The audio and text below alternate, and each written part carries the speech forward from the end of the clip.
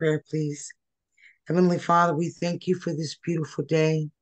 We ask that you wrap your arms of love around us as we, as sisters of the National Association of Negro Business and Professional Women's Clubs Incorporated, come together and join harmony to present today's workshop. Lord, we ask you to continue to guide us and help us with our mission and journey to invest ourselves in the willing service of others and to promote the interests of business and professional women. Lord, we ask right now that you guide and protect our presenter in providing us with the information that we need so that we can learn, grow, and help change our communities. These and other blessings. Amen. On behalf of the Jasper County, Broward County, Greater Memphis, and Vicksburg clubs, I am pleased to welcome today's program on creating Black wealth through real estate. Our presenter is Ms. Sheryl Merritt, CEO, broker of New Legacy Realty. The best way for us to tell you about the presenter is to ask her to introduce herself. But thank you. I want to thank Ms. Barbara Johnson, Governor Barbara Johnson of the Southeast District, for the invitation to come speak with you all. I've had the pleasure of attending 2 of your national conferences and 1 Southeast District conference. So it's just been a wonderful opportunity to spend time with you ladies. And so I'm glad for this opportunity this morning. And I want to thank the Vicksburg Club, the Jasper Club, the Greater Memphis Club, and the Broward County Club too for your participation today. So again, we are presenting today. I am Sheryl Merritt again. New Legacy Realty is my company. I'm in Raleigh, North Carolina, and I'm a member of the National Association of Real Estate Brokers. And we have a pillar called WIRE, which stands for Women Investing in Real Estate. And that program started under our 32nd president, President Lydia Pope. She's out of Cleveland, Ohio, and she was doing workshops in her area with women. And so that's how this pillar was born. We have created over the last 2 years 2 reports called the WIRE Report, Understanding the Landscape Facing the African American Woman Homebuyer. And we are now in our 3rd iteration, which will be coming out in 2024. We have 2 professors out of Houston, Texas, out of 2 universities there, who provide this report to us. And it's really comprehensive and has a lot of information, particularly pertaining to women. So just a little bit about the National Association of Real Estate Brokers. We were founded in 1947. We just celebrated 75 years a couple of years ago. And our mantra is democracy in housing. Currently, we have about 120 local boards throughout the country, made up of real estate professionals and others who touch the real estate industry. So there's mortgage lenders, there are contractors, there are developers, there are attorneys. We're just made up of a conglomerate of different types of professions. And we're known as realtors. I know most of you have heard of realtors. If you're a member of the National Association of Real Estate Brokers, you are also considered a realtist. And we maintain a high standard of professional integrity as well as a strict code of real estate industry ethics. And we also have a proponent to work with our community, and our motto I mentioned earlier is democracy in housing. So right now we have 5 pillars that we're under, and this is so that we can know how to present to our community. So government relations and advocacy, that is one of our pillars. And this is in no particular order. One is, just because it's 1 through 5. The other one is generational wealth building. And that's kind of what we're going to talk about today, although it's under the WIRE pillar. But let me just read this to you that we are using these pillars to build Black wealth. So with government relations and advocacy, over the course of our history, there have been barriers to home ownership that have been identified, addressed, and eliminated based on the association's commitment to advocacy on behalf of equality and opportunity in our profession and for the Black Americans seeking home ownership of their choice. The second pillar, generational wealth building. NAREB understands that wealth building concepts, plans, and execution should be addressed on a multi-generational basis. In that regard, NAREB has developed age and lifestyle specific initiatives to reach and inform audiences about wealth building and home ownership. Our third pillar, faith-based and civic engagement. NAREB relationship with faith-based and civic institutions allows the association to target American consumers nationwide to educate our audience about home ownership and inspire them to purchase real estate. NAREB strategic and MOU relationships will be nurtured under this pillar. The fourth one is diversity and inclusion, small business. The majority of NAREB members are small businesses that qualify for most diversity and inclusion initiatives. We will focus our attention on education and informing NAREB members about the income generation possibilities available to minority certifications and minority procurement opportunities. And then the fifth pillar, WIRE, or women investing in real estate. NAREB has identified Black women as a high potential target market group of consumers to reach and penetrate, to focus their attention on spending power on investing in real estate for existing practitioners' careers in real estate. Okay, so those are our 5 pillars. And so the last one, the WIRE pillar, is the one that I represent, but we're also going to be focusing a little bit today on generational wealth building. So as I mentioned, we've identified Black women as a potential target audience. So give me just a second here. So, and the reason being is because Black make up, when it comes to making decisions regarding home ownership, they provide 90% of, they make decisions in 90% of the household. Would you ladies agree? Raise your hands if you agree, if you make those decisions. That's what I'm talking about. We make those decisions, right? And so our goal with WIRE is to increase access to financial capital for Black women, number one. Also, to increase home ownership and real estate investment for Black women. Right now, I don't know if you ladies are aware, but in America, in the United States, the Black home ownership rate is only about 44%, right? And the white home ownership rate is about 73%. So there's almost a 30% gap in home ownership just between those two groups. And then there's the Hispanics and the Asians who have a higher percentage. So we're unfortunately at the bottom rung when it comes to home ownership. So that's why we are targeting Black women to try to increase home ownership with this group of women, as well as development of affordable housing for Black women. You are in Mississippi. Some of you ladies are in Miami or in the Florida area, and then Memphis. Some of those areas have higher African-American. I know I went to Memphis a couple of years ago. I did not realize Memphis had almost a 60% African-American population. It blew my mind. And so where I live, we have about a 25% African-American rate. But the point is, we know that affordability right now in this day and time is getting more and more difficult for African-Americans because the interest rates have gotten higher and the pricing of houses have gotten even higher. In my market, the average price of a house right now is about $430,000. I know, and I'm sure in some of your markets, you have seen that increase as well. So we're trying to find initiatives to help people be able to address these issues. If any of you ladies are interested in the WIRE report, here is you want to just scan it. It'll take you to the report. It is about, I guess, about a 30-page report. So if you just got some free time and want to do some reading, a little bit more about what's in the WIRE report there. So why real estate? Why do we feel like real estate is one of the ways that we can use to build generational wealth?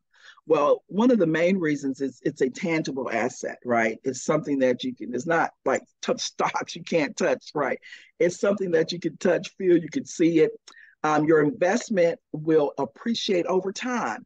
The studies show that over time, real estate increases in value at about 5.5%, and that's over the past 100 years. In my market, in Raleigh, our increase has been about 20% over the last 2 or 3 years. And again, that goes back to what we've been talking about, just how pricing has gone up. And I'm sure in some of your markets, you've seen the same thing. Your investment can provide a monthly cash flow.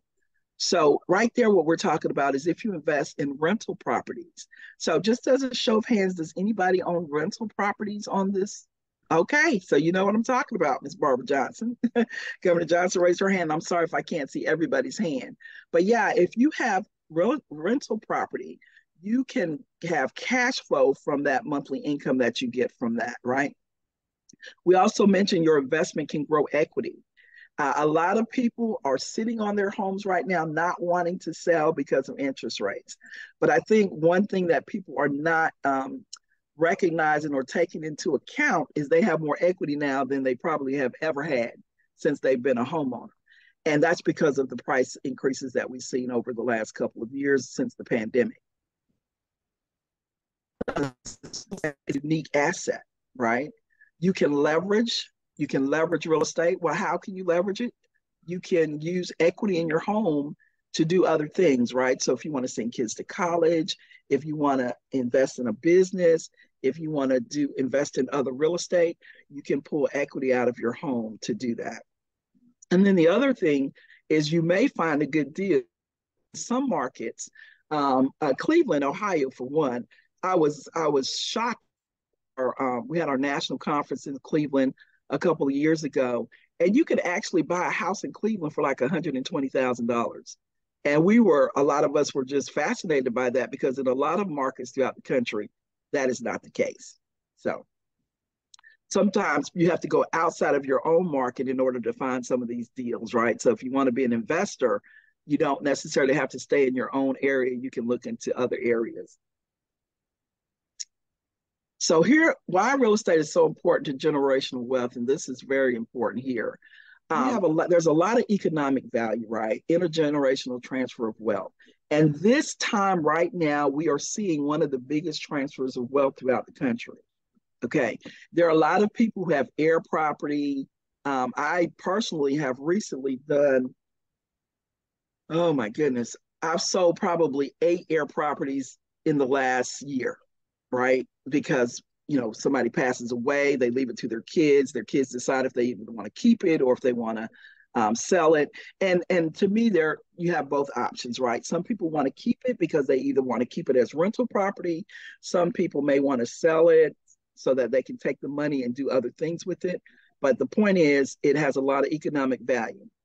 There's also tax benefits. Everybody who owns a home, you take advantage of your tax benefits, don't you, right?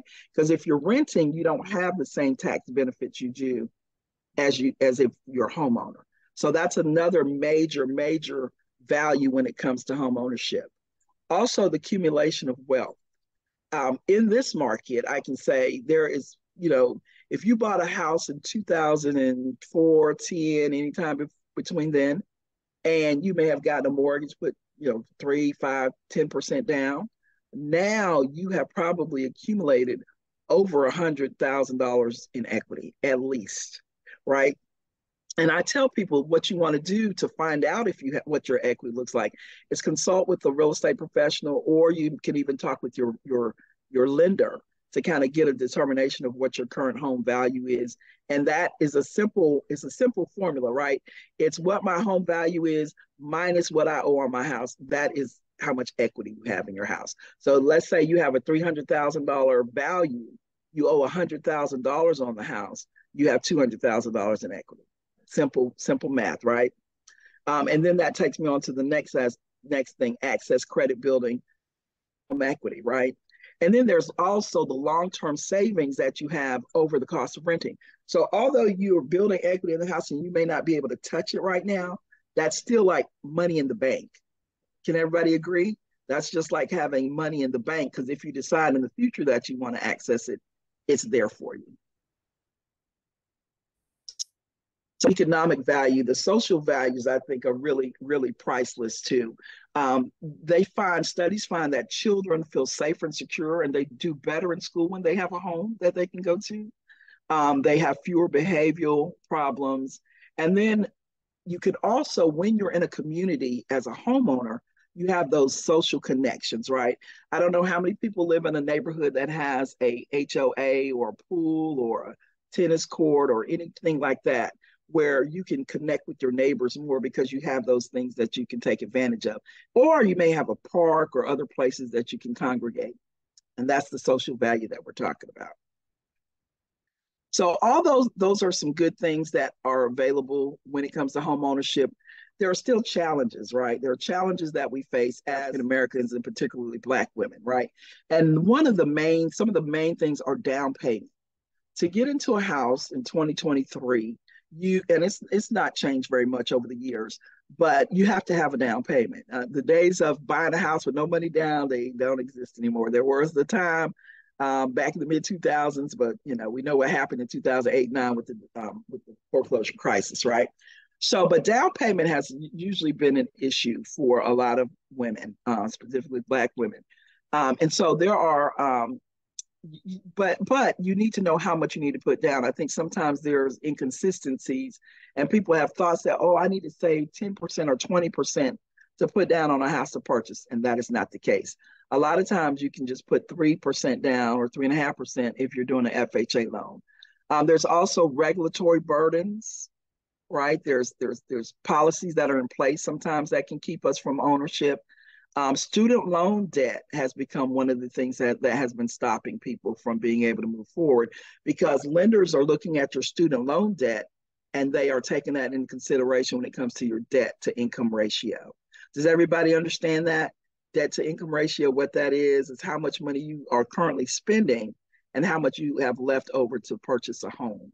And then adequate credit. Sometimes we're finding people don't have the credit.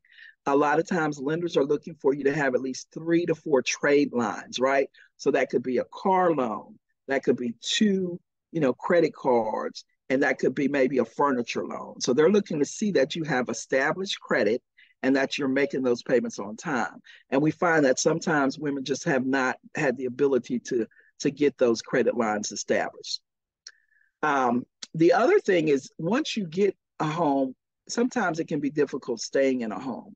I know over the last this last year specifically, with inflation the way it is, some people have had a hard time paying their rent or paying their mortgage because they had to pay, higher egg prices. You guys remember when eggs was uncontrollable and chicken was costing you almost $10 just to buy a pack of chicken legs. So the inflation has caused people to, unfortunately, get into foreclosure. So one of the things that we're trying to do is have policies and direct people to resources such as our HUD-approved housing counseling agencies so that they don't have to get foreclosed on.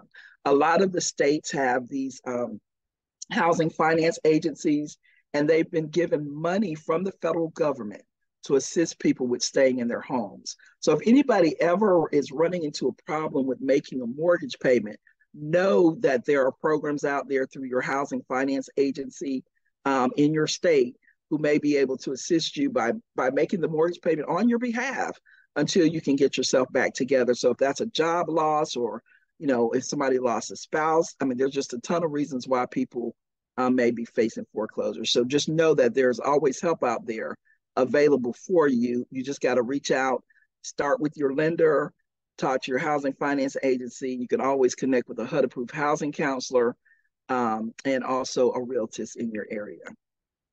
And then there's also societal challenges, right? Other responsibilities that we have as Black women sometimes keep us from being able to move forward with homeownership. A lot of women sometimes have help by co-signing with a family member, a child on other debt, right? So, and let's give an example with me. I have my own credit needs and I've applied for credit, but then I have children, young adults, and they are like, Mom, I want to buy a car, and they don't have established credit. So I may co-sign for them. And we found that sometimes that's a barrier for to move forward with home ownership, because not only do you have your own car payment on your credit, but now you've got somebody else's car payment that you co-sign for.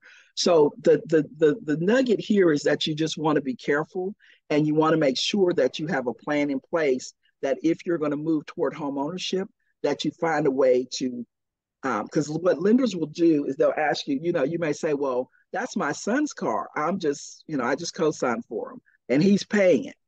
Well, then they will say, okay, well, what I need for you to do is show me where there's a 12-month history of your son paying the car payment and not you. And then they may be able to adjust it and not use that as part of your debt to income ratio.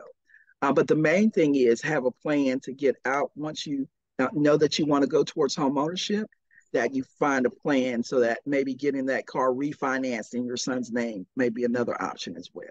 But these are just some of the challenges that we found with that we've had to deal with.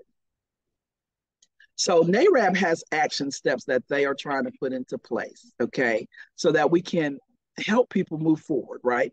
And one of them is what we're going to be talking about today, is what we're trying to do today, I should say, is that's educate African women, African American women on the economic cycle, walk them through the concept of equity building and how to strategize steps in the home purchase process, especially during economic downturns and things of getting to turn around, it seems like, when it comes to inflation and where we are today. Some of the other things we want to do is encourage Black women to buy sooner and smaller if necessary. And what do I mean by that, right? Buy sooner. Did you ladies know the average age that a Black woman buys a house is 44? 44 years old. Yeah. And so if you're waiting till you're 44, and let's say our counterparts are purchasing at 25, they've got almost a 20-year, they're ahead of you on building equity and being able to build wealth, right? So when I'm talking about these things, I want you to think not just about yourselves, right, but also your loved ones, your daughters, your nieces, your people in your church, because we've got to get this message out and let people know how we've got to change the narrative, right? We don't want women to be on average 44 years old when they buy their first house. I think I was 33, so I wasn't very young. I wasn't very old, but I was in my early 30s at the time. But the reason we want to do this is because it helps you to build. If we're talking about generational wealth, we have to start sooner. We have to start earlier, right? So like I said, we're trying to reduce that number. The other area is sometimes we have, what do they say? We have big dreams. We want a house, but we want a big house. We don't want to start small. We want to start, at 2,000 square feet. And sometimes, those prices are a little bit higher. So we're encouraging people maybe look at something smaller, so that it can be a little bit more affordable, right? We're being cut. A lot of us are being cut out of the market right now just because of prices. I work with clients right now where I'm having to. We live in Raleigh, North Carolina, right, which is the capital, and it's a big city. It's a mid-sized city, I should say. But because of the prices here being $430,000 on average, they're having to go out maybe 40, 50 miles to find something that's maybe in the $260,000 to $270,000 price range, right? So that's another thing. Sometimes people have to maybe move out a little further than they would have considered before. Something that I think is really, really helpful is down payment assistance. And we've got programs in our market that range from $8,000 all the way up to $50,000 in down payment assistance. But a lot of people do not know that these programs exist, right? The housing finance agencies, the HUD-approved housing counseling agencies, and the lenders are all aware of these programs, right? And so there's NAREB has a partnership with downpaymentresource.org. If you want to take that down, downpaymentresource.org is a website that you can go to find out if there's down payment assistance available. You can literally put the street address of the house inside of there, and it will tell you any programs that are available with regard to down payment assistance. So I highly recommend you either go to our NAREB.com page or downpaymentresource.org page to find down payment assistance. And then we've been advocating for what they call special purpose programs. And these are that are designed specifically for certain groups of people. Now, there's been conversations about that's discriminatory, but when you've been discriminated against for so long, it's not discrimination. It's time for us to have something. So there are some banks out there that have, and I can't think of the name of the bank right now. I think it's BVA. But what they did is they have created a down payment assistance program. I think it's for $6,000 if you are an HBCU, from an HBCU. So these are just small things that we can do and that are being done in the industry to kind of help us African Americans when it comes to providing funds to help with down payment assistance. So those special purpose programs are really becoming more and more important, and we're beginning to see more and more banks bring some on board. Bank of America is another one. They have a couple of programs where they're providing up to $7,500. There's some grant programs where you can get up to $5,000 and $10,000. So my point is that there's money out there for this, and NAREB is on the forefront of advocating for some of these programs. some of the other action steps we're taking is we're trying to get more Black female appraisers and loan officers and agents in the game. We know that if our home ownership rate is only 44%, that means people need to see people in our community need to see more people who look like them, right? So that they can know, hey, these are people that I trust. We know that, we want people to like, know, and trust us. And we usually tend to start with our own. And if we don't see the people in our community, then we sometimes, unfortunately, don't know. So we're trying to increase those numbers. We're also sitting on decision-making entities as far as, planning commissions, HOA associations, other boards in the community, so that we have a voice and that we have a seat at the table. And then lastly, NAREB has to go out to our community and reach Black women. So again, that's one reason why I'm just always delighted to talk to your group. We know you're a group of fantastic African-American women. We're also talking to faith-based groups, sororities, and other professional organizations. So those are some of the steps that we're taking.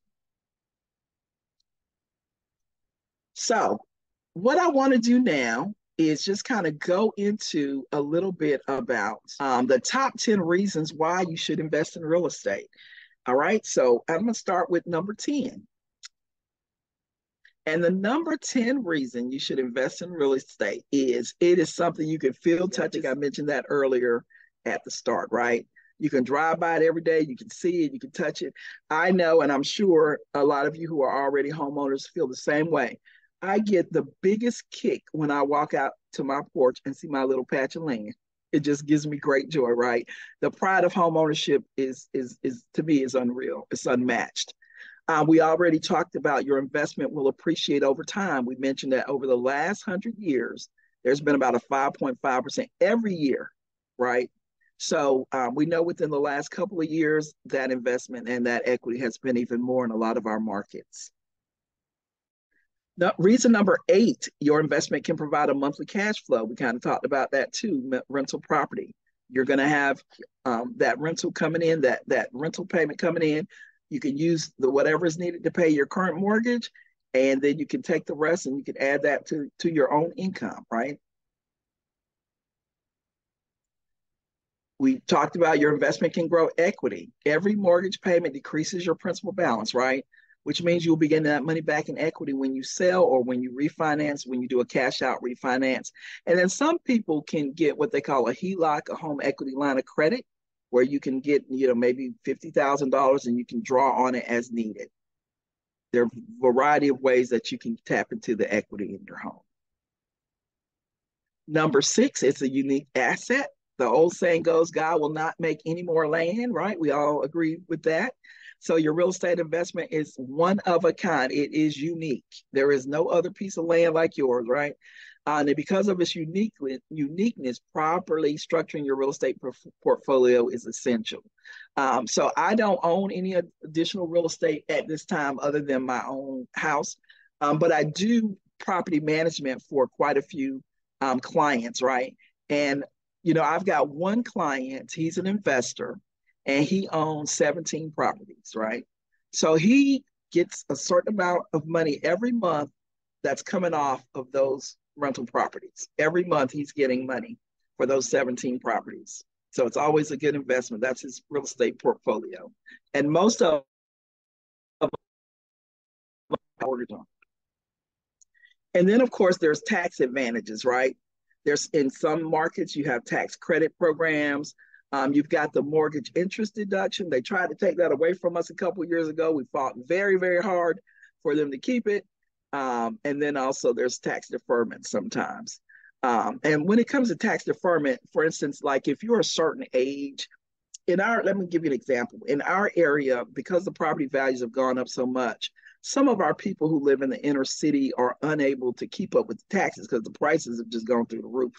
And so if you're 62 or older, they have a deferment program where they will defer your taxes until upon death, and then the state can pay your tax. That's one of them, but they've got some others as well. So if you're in that situation, if you're a senior and you see that your taxes have gone up and you may be unable to pay them, you may want to check with your city or your county to see if they have a tax deferral program. but there are many tax advantages when it comes to real estate. Number 4, we talked about leveraging. Using a relatively small portion of your cash, you can readily acquire all kinds of investment real estate with leverage. You can do bank or owner financing, and this can multiply your return. So as I mentioned earlier, if you get a mortgage loan at 3% on a $200,000 house, that means you're only using $6,000 of your own money to buy a $200,000 house. So that's the power of leveraging that we're talking about when it comes to real estate. You don't have to pay $200,000 in cash for the house. You can leverage a down payment. And then if you have more money, you can use that. And one of the other things that we've been really trying to encourage, especially younger people, and not just younger people, but younger people to do is what they call a house hack, right?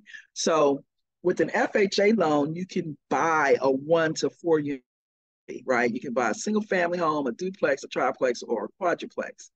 And if you buy a duplex, you can live in one of the units and rent the others out, right? And what you will do is you would charge enough rent in those others so that it will cover your own mortgage payment, right? And so we encourage people, if you are looking into purchasing and investing, that you may consider multi-unit properties instead of just single family housing, especially if you're looking for investment. And that's another way that you can leverage. Number 3, you may live in a hotspot with multiple passive income opportunities. So you want to know what's going on in your market, and I encourage you, the way you can do that is, connect with the realtors. And this goes into this. I'm sorry, my lawn guy decided to come cut the grass today, so I apologize if you can hear that. So you have help. We have experts that can guide you through every step of the process. That's realtors, lenders, as well as property management companies, if you have property that you need someone to manage on your behalf.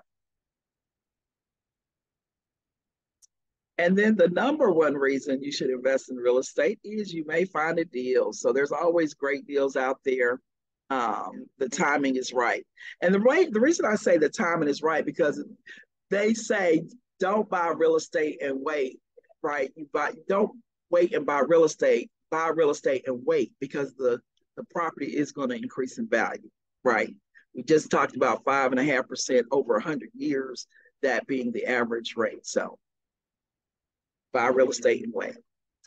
So the last thing I want to kind of talk about, and then we can questions and answers. And I don't know if we have any questions in the chat at this time. Does anybody have any questions? I haven't been able to monitor the chat. So any questions at this point? We have 2 in the chat. Okay. Would you like for me to address those now? I'd be more than happy to. Cassandra Lang asked, this was back a bit, if your house is paid for, how do you determine and access equity? Okay, so that's a great question, right? So you can do 1 or 2 ways, all right? If your house is already paid for, right, you can either do a refinance to get the money out. You can sell it, which is probably not what you want to do, right? Because that's the ultimate way to get the money out. Or you can get a home equity line of credit, right? So if you refinance, you would be refinancing what they call cash out. So let's say your house is worth $200,000. You refinance and you don't want $200,000, right? You just want $50,000. So you apply for a $50,000 cash out refinance, right? They give you the $50,000. Or you would do a home equity line of credit, where it's kind of like a second mortgage, but it's an equity line of credit where they are giving you, and you want $50,000. They see that you own the house free and clear. It's valued at $200,000. They have a LTV, a loan to value, that they kind of use to determine they don't want to give you more than 70% or 60%. It's $50,000 is well below that. So you can do that as a home equity line of credit. So those are a couple of ways that you can access the equity in your house. Unfortunately, I shouldn't say unfortunately, but the main, if somebody wants to tap into all of the equity in their house, you have to sell it. But if you're just looking to tap into some of it, you can do a cash out refinance or a home equity line of credit. Okay, and the second question was, I guess, clarification on HELOC. HELOC? Yes. HELOC. And that stands, HELOC stands for Home Equity Line of Credit. Yes. And so I usually advise people to check with their current lender. So if you have a loan, check with them. If you don't, if your house is free and clear, like the first person asked, then you bank or either use the bank that you currently bank with to see if they have home equity lines of credit available. Okay, that's it for the chat, and we'll take more later if you like. Yes, ma'am. Thank you. All right. So one of the things I wanted to share too is that NAREB is on a Building Black Wealth tour. The picture you see here, this is our national president up front, Dr. Courtney Johnson Rose, and then, oops, I'm sorry. And then we've got some of our vice presidents, and this is us. We were at the Congressional Black Caucus in September, and we signed some MOUs with Phi Beta Sigma, Delta Sigma Theta, the National Black Lawyers Association, the African American Mayors Association. So this is a group of, this is one of the pictures that we took because we are about to launch, and we've already launched, and what you see here is a multi-year 60 city Black tour. Well, that's actually increased to 100 cities now. 100 cities, and we're coming to a city near you too, I promise. And so we're really excited about the Black Wealth Tour. Like I mentioned, we are partnering with National Bar Association, and that is the Black Bar Association. They were established in 1925, as well as AMA, which is the African American Mayors Association. They were established in 2014. Did you know there are over 500 Black mayors in the country? 500. I did not know that. So we have a MOU with them, and these are two of our partners who are going on these Building Black Wealth tour with NAREB. And so what are we doing on the Black tour? And these are the tour dates right here. So we've already been to Houston. We went to Houston in October. They had over 1,000 people participate in the event. In Birmingham, they had over 1,000 people participate in the event. We're coming to Charlotte, North Carolina next, where we'll be hosting our region, not our region, but what we call our midwinter conference. And then you see some other dates. But where you see Mount Vernon, New York, April 13th, as part of our Realtist Week activities, we have over 100 chapters in 100 markets who will be hosting community days as part of the Building Black Wealth Tour. And then we'll also be hosting one virtually on that day. So we are going to be reaching a lot of people. And the reason we wanted to do this is we wanted to reach as many people as possible in one day, right? And so on April 13th, that is the day. And you see the other days. This is a 2-year tour date. We've got some others coming up later in August. And then you see we've got some, I think we're going to be close to the ladies. You see Atlanta, November 9th, 2024. I know we have some people from Atlanta on the call. Miramar, Florida in March 2025, right? So those are some of the tour dates that we have in addition to the other 100 markets. And I did look and see Jackson, Mississippi. We're going to be there April 13th. And we're going to be in Memphis, April 13th, and Miami. So what will you learn and so I want you ladies, the reason I'm bringing this up, I really want you ladies to get connected and stay connected as we move through our Building Black Wealth tour, because there's a lot of information that's going to be given. And here's just and I'm going to highlight these, right? State of Housing in Black America, SHEBA, that's our report that we do once a year. We were doing it at the Congressional Black Caucus every year, and we just decided to do it in our own fashion. So we've been doing it on the campuses of historically Black college, HBCUs. So we're really excited to do that. But what it is an overview and a ringing of the alarm for the Black community. We also do a session called What to Do with Big Mama's House. And this session focuses on estate planning and passing along real estate. So you get a real good feel and instruction and guidance on what you need to do if you get Big Mama's House, right? We do a college youth session. It's an actual play that our second vice president, Danny Felton, he's out of Florida. He created this play called Build It, Keep It, and Pass It On. And so they've been doing that play on the campuses of these HBCUs. Investing in real estate. Anybody ever heard of Airbnb? Yes, Airbnb is they're one of our big, we've been doing some work with them. So they talk about how you can invest and use your house for Airbnb. Credit, understanding your score. We know credit is important. You can't even get a job almost today or get utilities without having, good credit. So we want to make sure you know what that is and how to maintain a good credit history. We do ABCs of home buying, and that's one of the presentations that we do as well, step-by-step session on home buying, the role of the real estate professional. Talk about the loan process with the lender. We have a session that talks about careers in real estate. What we just talked a little bit about, I have Equity Now What, a class for sellers, existing home buyers, or homeowners to discuss the pros and cons of reverse mortgages and HELOCs. And I didn't talk about the reverse mortgage, but let me talk about that right now. I used to be a reverse mortgage counselor, and reverse mortgages are available to homeowners who are 62 years and older, right? And a reverse mortgage is exactly what it sounds like. It's a backward mortgage. So if you get a mortgage now, you're paying your mortgage payment every month and your balance is going down. A reverse mortgage is the opposite.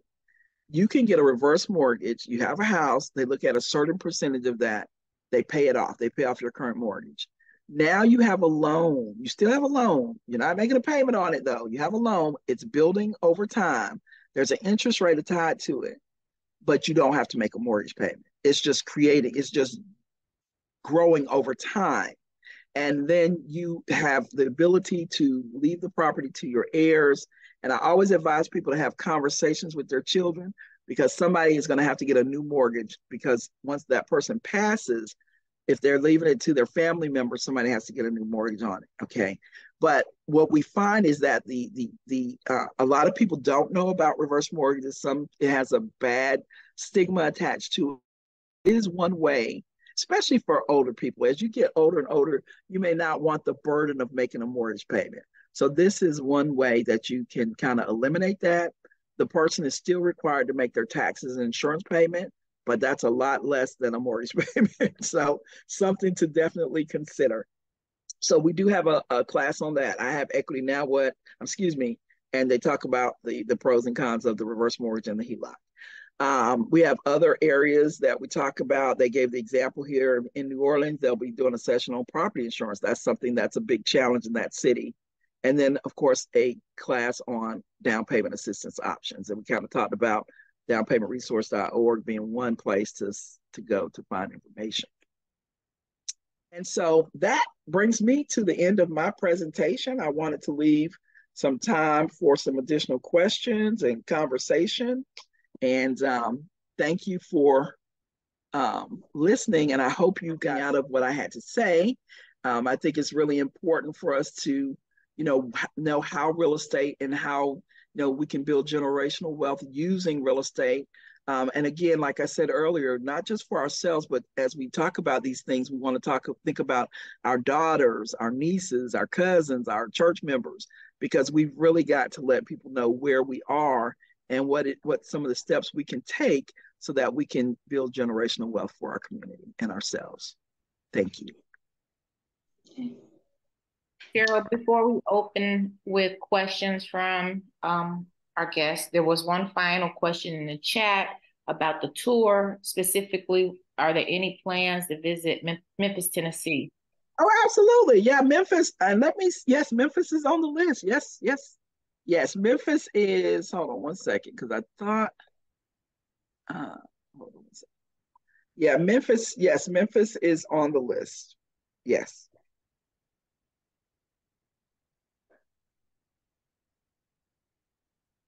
So Memphis will be, let me see if I think it is, I'm pulling up on my phone. Give me just a second. Yeah, so Memphis will be on Memphis, Tennessee. This is in alphabetical order, so give me just a second. Yeah. Yeah, so Memphis's will be held on April 13th, along with the other 100 chapters. Yes. NAREBBlackwealthtour.com. And that's where you may be able to put in your email address so that you can continue to get information, or you can check there from time to time. What usually happens is our local boards, they're in the process of finding a location for their event. and then they will put where the location is, and then that will be published on the site. So as of today, there are no locations that I've seen on the site. But if you'll go to NAREB Black Wealth Tour, let me make sure I'm giving you the right. I just had, I'm sorry, NAREB Black Wealth Tour. Yes, I just had on my last slide. Yes, NAREBBlackWealthTour.com is the website. And if you go there, you can scroll and you can see the cities that it's coming to. Yeah, I showed you the tour list, but then the other cities on April 13th, there's a whole list of them. And that's what I was looking at on my phone. And like I said, they're coming all throughout there. As far as Florida, they're going to Jacksonville, Tampa, Navarre, Miami, Orlando, and Tallahassee. So they'll be in a whole lot of cities in Florida. Georgia, they're going to be in Atlanta, and in Mississippi, they are going to be in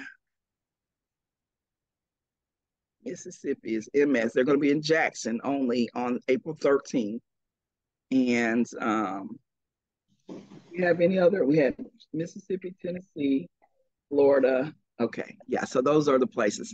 And did we have any other questions? I'm sorry, I just saw that one and wanted to. I have a question. Yeah. I know for a lot of people that I know that are starting out looking for properties, who've never owned a home, but wanting to start off with income properties. And I saw, one of the notes is if you can buy sooner and buy smaller. And we know in the areas where I am, there's kind of rural, small town. A lot of those properties have damage or need repair. Is it still a good idea to get what you can get, or to wait for you to find something in better, I guess, condition so that you can get it, making an income? Yeah, so that's a great question. I don't tell people just to settle just for anything, just so you can buy it. But there are some programs and loans out there that are may be able to renovate the property. So, like for instance, FHA has a 203K loan that will provide, an inspector to go out and identify or contract, I should say, to go out and identify what's needed to be fixed in the property. They will give an estimate, and then they can get a loan that will include those funds to have that work done. So if somebody is interested in buying something that is not in moving condition, then they just need to speak with a lender who may be able to provide them with a loan product that can assist them with getting a house that needs to be fixed. So that's my recommendation there. Don't just settle for anything. If you're going to look at a fixer-upper, then get a loan that allows for you to fix it up so that you can, maximize your living there. You can live in a good, clean, decent housing. Okay, and to be correct, you cannot use first-time home buyer loan on income properties. Is that correct? That is correct. You cannot. It's considered, if you're an investor, if you're truly investing, you cannot. But let me put it this way: there are some, not necessarily called a first-time home buyer program, but there may be some programs that allow for investment. Let's say, for instance, a credit union. Our credit union where I live, they allow you to buy investment and you don't have to put 20% down. You can put 10% down, right? Versus 20, or there may be even somewhere you can put less, but that requires you chatting and having conversations with different types of lending institutions. Not hard money, not that kind of loan, but checking with maybe a credit union or a lender who specializes in investment property, who can kind of guide you as far as what types of loans are available, especially with the lower down payments. We do a lender panel almost one.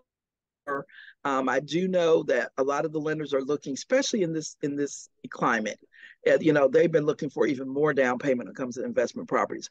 But I too know that sometimes these credit unions have, better options. Yeah. Okay, thank you. You're welcome. This is Governor Johnson or Barbara Johnson. I want to bring to the membership and the people who are on our call today or our Zoom today that the National Association of Negro Business and Professional Women are in partnership with NAREB. And we feel very blessed and very, very blessed to have Sheryl with us today. And hopefully we can expand on this. And you have to go out and tell everybody how wonderful she is. And her presentation was phenomenal. And so that we can bring her back and we can get more information about real estate and Black wealth. So that's what I have to say. I always enjoy hearing her speak. She always brings something to the table that is and very knowledgeable. So I'll go back to the questions now. I just wanted to say that in case I had to get off for some reason. Thank you, Sheryl. Thank you so much. I appreciate that. I thank you so much. I don't see any more questions in the chat, so it only remains if people want to come off of mute and ask them or allow our host to close.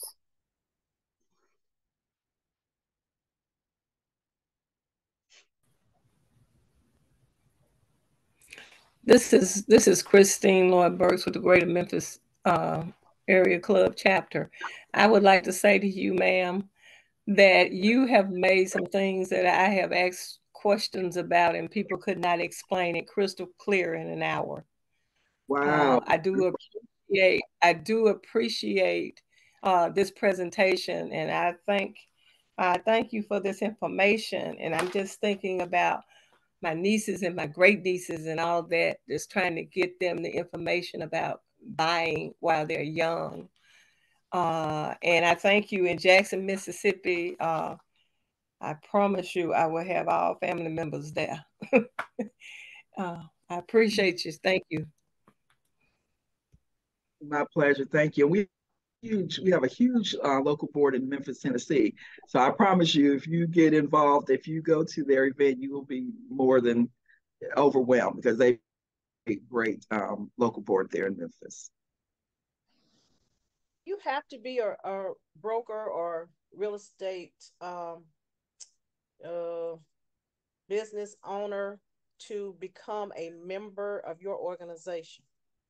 You do not, no. So we've had florists to become members.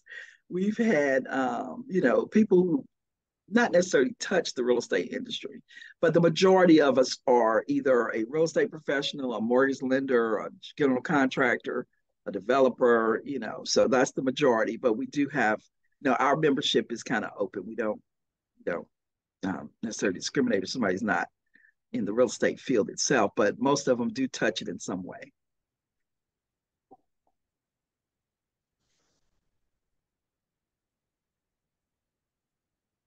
So I just like to say, I know we're running on time, but I personally, again, just want to thank Governor Johnson and the entire Southeast District and the ladies here from these different clubs for the opportunity to speak to you today.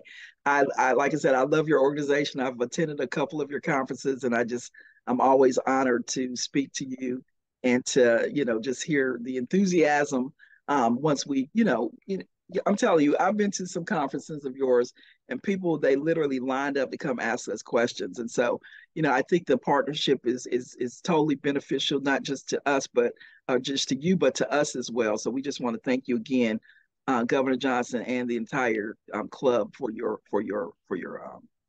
partnership. And we would like to invite you to join us as a member anytime you want to. I know. I keep telling Governor Johnson I would join as an at-large member. There's not one in Raleigh. There's one in, is it Greensboro, Reidsville? Yeah. So yeah, I've told her that I do want to join. I really do. I love you, ladies. So thank you. We love you too, and we look forward to that. We're establishing some additional clubs in your area, so we'll talk. And yes. I think, as far as I'm concerned, and if everyone else is ready, Linda, we're back with you. Okay. Okay. Thank you all for your participation. And again, thank you, Ms. Merritt. That was a great presentation. I really learned a lot, and I can't wait to pass it on to my family and my young daughter. It was an awesome presentation and great information. And that will be all. And I hope everyone have a great day and happy holidays, everyone. Happy holidays, ladies. Thank you. Great job, Linda. Thank you, Ms. Merritt. Thank you. Thank you.